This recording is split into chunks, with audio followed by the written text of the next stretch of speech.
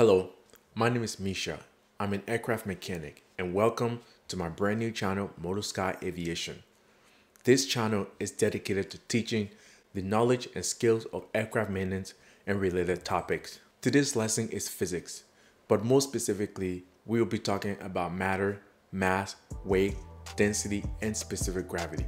So let's get started.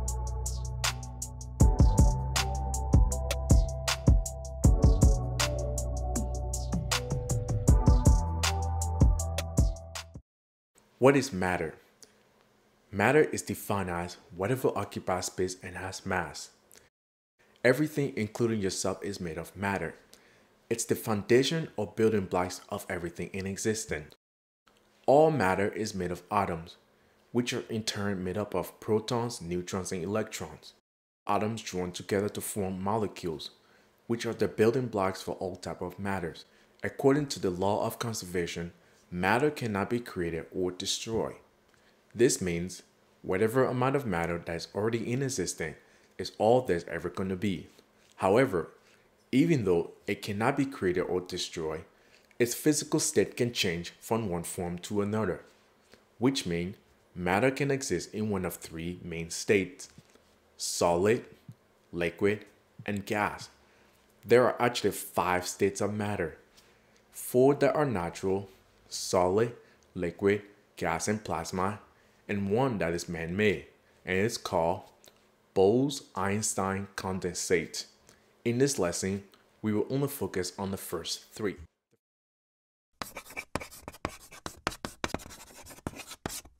The first state of matter is made of closely packed particle. The forces between the particle keep the molecules from moving around freely. They can only vibrate. Therefore, a solid has a definite volume and shape. For example, a rock in a jar will not reshape itself to form to the jar. It will simply just remain in its current form. Solid will always retain its size and shape as long as there are no outside influences. For this reason, a solid is classified as incompressible. The second state of matter is made of more loosely packed particles. In this case, the forces between the particles are not very strong, causing them to move around more freely. As a result, a liquid is not definite in shape, but conforms to the shape of whatever it's held in and maintains constant volume. Even though liquid particles are free to move about, there is still some bond between the particles. That is why a liquid can maintain constant volume and also be classified as incompressible.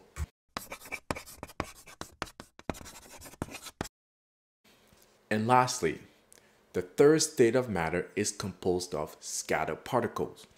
The particles' bonds are so weak that gas has neither a defined shape or a defined volume.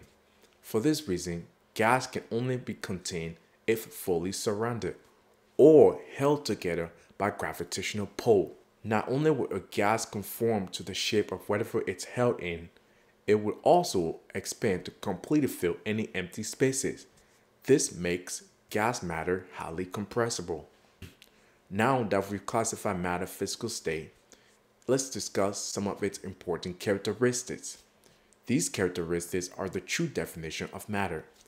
First 2 characteristics are mass and weight. Mass and weight are commonly confused together. People often use them interchangeably, but they're not the same. They're 2 different concepts that share a relationship. Mass is the amount of matter in a body or an object. To be even more specific, it's the amount of molecules or the amount of protons, neutrons, and electrons in something. To find the mass of an object, just simply define its weight by the acceleration of gravity. This formula can also be written as force divided by acceleration. In this case, force and weight are equal. Acceleration is a constant, which is 32.2. This constant is formulated from the fact that a freely falling object is accelerated by the force of gravity 32.2 feet per second each second it falls. The unit of measurement for mass is in pounds in the English system and grams or kilograms in the metric system. The measurement of mass is constant regardless of location. What does this mean? Let's say an aircraft tire mass was measured here on Earth, and then this same tire was taken to the moon and measured there. The mass measured on Earth would be equal to the mass measured on the moon. This result would be the same for any object or person measured anywhere in the known universe. Again, the reason for this is because location does not change an object mass. Even a change in physical state would not result in a change in mass. The only way to really change the mass of an object is to add or take away from its molecular structure. And now let's talk about weight. Weight is the amount of gravity acting on the object mass. In other words, the pull of gravity acting on the object, or the size of the gravitational force experienced by an object. To find the weight of the object, multiply its mass by the acceleration of gravity. This formula is the inverse of the formula for mass.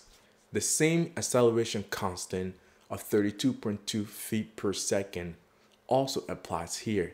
The unit of measurement for weight is also in pounds in the English system and in grams or kilograms in the metric system. Unlike mass, the measurement of weight is not constant. This means that an object weight varies based on location.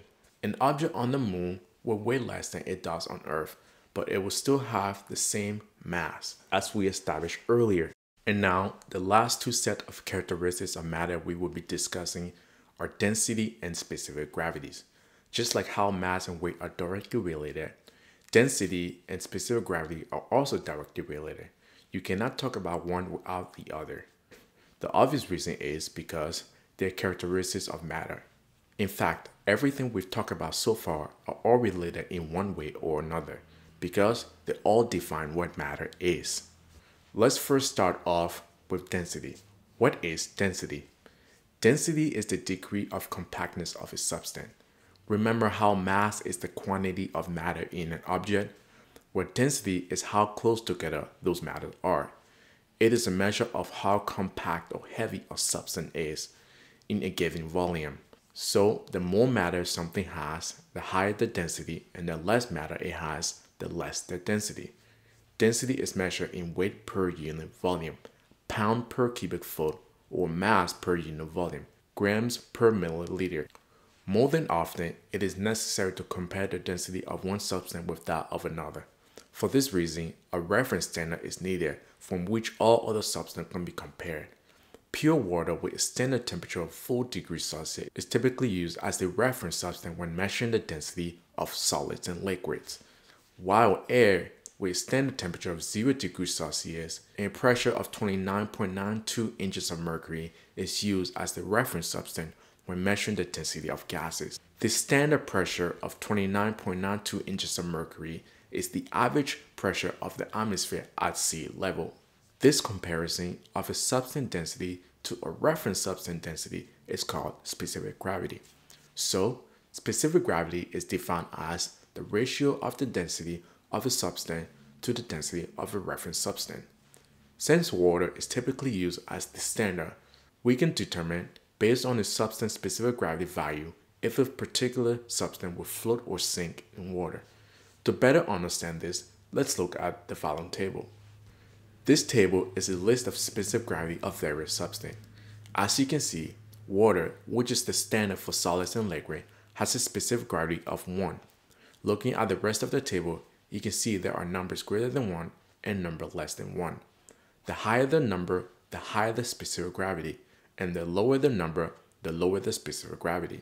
So, if the specific gravity of a substance is less than 1, the substance will float in water, which means it has a lower density than water. And if the substance's specific gravity is higher than 1, it will sink, which means it has a greater density than water. For gases, the same approach is used, but air would be the standard in this situation. Just like water, air also has a specific gravity value of 1. Remember, this is at an ideal standard temperature of 0 degrees Celsius and a pressure of 29.92 inches of mercury. So any gases less than 1 is lighter or less dense than air, and anything greater is heavier or more dense. To find the specific gravity of solids and liquids, the following formulas are used. So specific gravity is equal to weight of a substance over the weight of an equal volume of water, or specific gravity is equal to density of a substance over the density of water. Let's look at an example. The density of our unknown substance is 25 grams per milliliter, and the density of water is 1 gram per milliliter. The units will cancel out. Gram will cancel gram, and milliliter will cancel milliliter. So our final value will be 25, because anything divided by 1 equals itself. Because the units in the numerator and the denominator are always the same, they always cancel out, which means specific gravity values are never expressed in units, but rather as pure numbers. The same formula is used for gases. More than often, it is necessary to physically measure the specific gravity of liquids. A device called a hydrometer is typically used.